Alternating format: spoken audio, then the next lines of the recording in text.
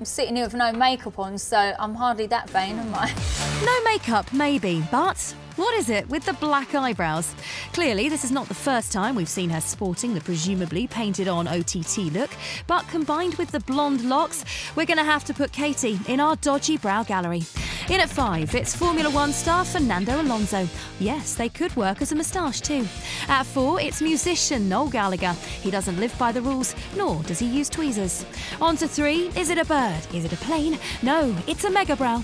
At 2, as famous for his contrasting brow-hair combo as being a politician, it's Alistair Darling. And at 1, for making us look at slugs in a whole new way, it's Miss Katie Price. We do love her really, and can confirm no matter what we joke, she's confident about her looks, and despite the rumours, she doesn't feel inadequate on the arm of her younger beau, Leo. I don't know what trashy mags you've been reading, but like I say, they don't know anything. And she's not on a no-carb diet either. Do you really think I look stick thin? Oh, and when it comes to cosmetic surgery, she doesn't have any planned at the moment.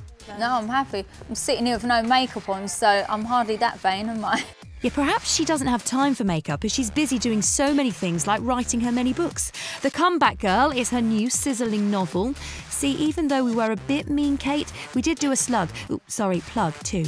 Don't hate us.